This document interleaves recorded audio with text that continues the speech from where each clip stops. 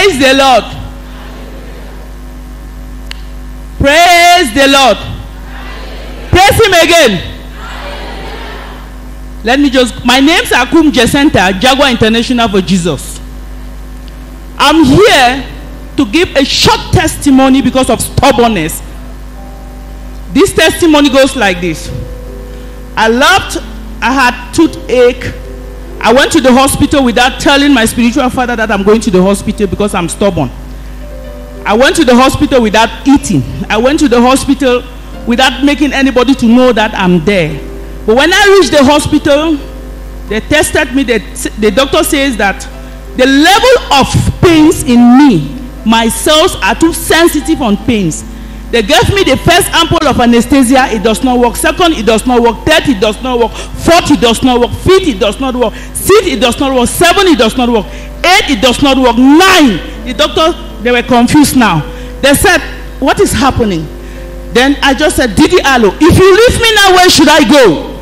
I called out. I said, bring my anointing oil. Bernard, where are you? When he brought the anointing oil, I used the anointing oil.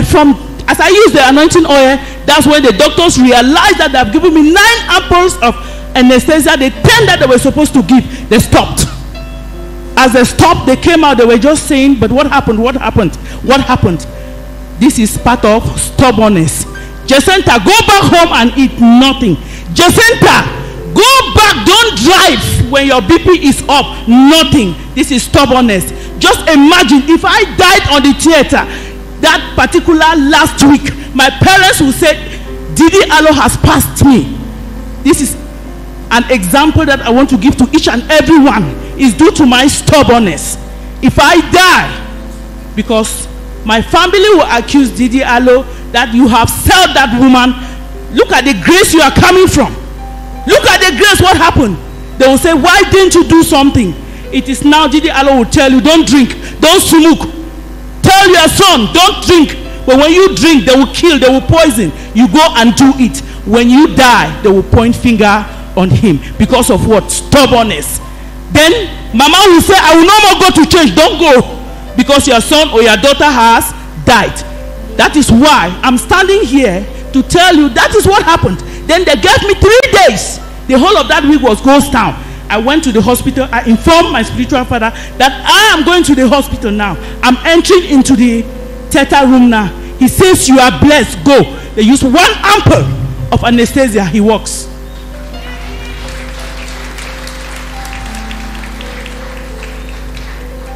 And now that is why I want to tell viewers over the world that when the prophet says, don't do this, don't do. Due to stubbornness, I could have lost my life. Then the blame will go to him.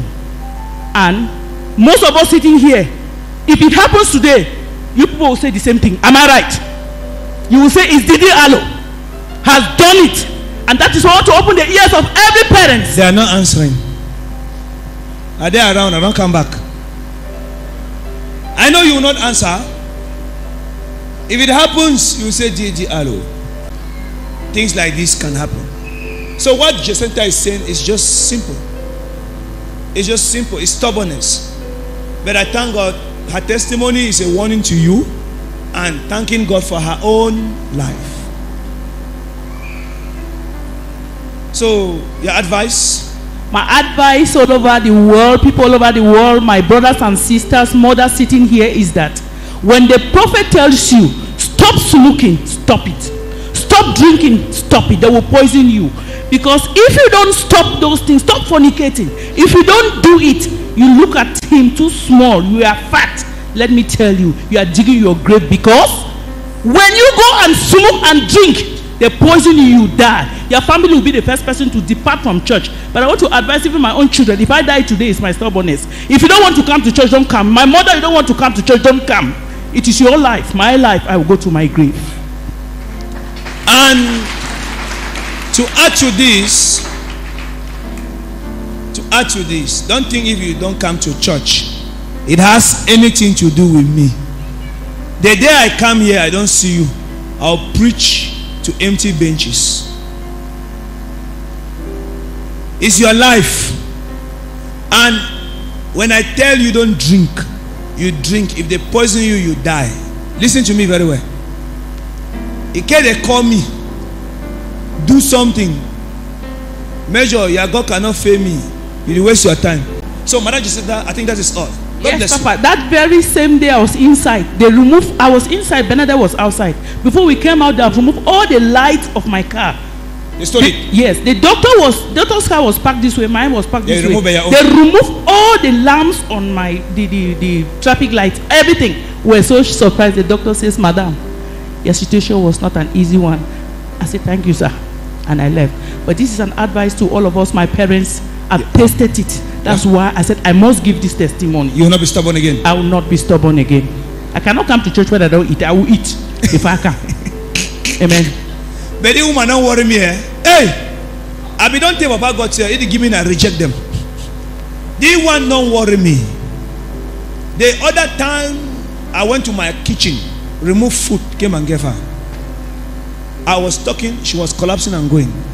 I said, have you eaten? She said no. I went and removed rice and granola soup. I give chop.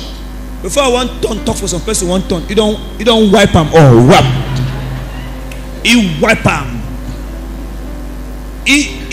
I say so. Wait. That was one Thursday healing service. He chop them. You know, sometimes when they give chop, high up now. If you chop, even leave small for pan, me scatter. May they not say human being don't chop for that pan. He wet. But I like it. May God continue to bless you. Thank you. I pray I will find you coming to look for me in straight what? Straight street where? In heaven. House number what? 11. Clap for Jehovah. The next testifier. Harry, please.